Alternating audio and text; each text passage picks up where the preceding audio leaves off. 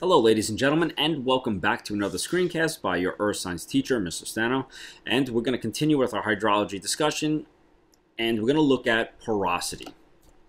Porosity is nothing more than the percentage of pores between particles. That's really it. So the more pores we have, the more water that can go into the ground or be held by that ground. More pores, bigger spaces, we can hold more water. We can look at two different volumes of a substance, and we can see here on the left with A that here we have these nice big pores. Look at these huge pores. So you would think we can put more water in them compared to B, where we have these small pores. But actually, the amount of the porosity is equal between A and B. Because what we see here in A is we have bigger pores, but few. On the right-hand side with B, we have small pores, but a lot of them. So when we do the math, we actually see that the porosity is going to be equal between these two samples. So in this instance, it doesn't matter if the particles are bigger and smaller. It's the volume itself, or the porosity itself, will be the same between the two different volumes of sediment. The shape of the particle will have an effect on our porosity. We can see here on the left with the angular ones that they can fit in together. So because angular pieces can fit in together, it decreases porosity. Here, rounded, it leaves spaces between. So rounded particles will increase porosity. So here we have an increase in porosity. Here, a decrease in porosity.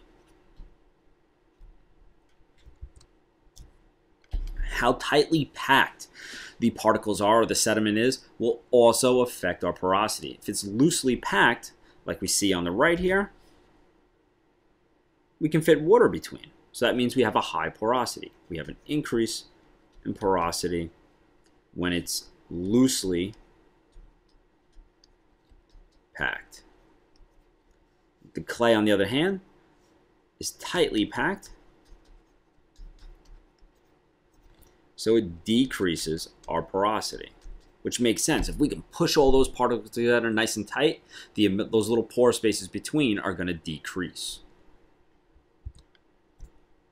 We can also look at the sorting of the sediment. So if we have sediment like we have on the left here, where it's mixed sizes, this will decrease porosity. Versus on the right here, this is sorted, all the same size. This will increase our porosity. You can see here, it's just open space, so we can put water into those or fill water into them. Versus here, we have the big sediment with all these little sediment, so this is my pore space right in there. It's not much. So sorting has an effect on our porosity. Take a look at this diagram. More sorting going on here. So you can see on the left, this is increase in sorting, decrease in sorting over here. This also decreases our porosity. Here, increase porosity. So the relationship between porosity and permeability is one that looks like this. As our pore size increases, it increases our permeability. So we have a direct relationship.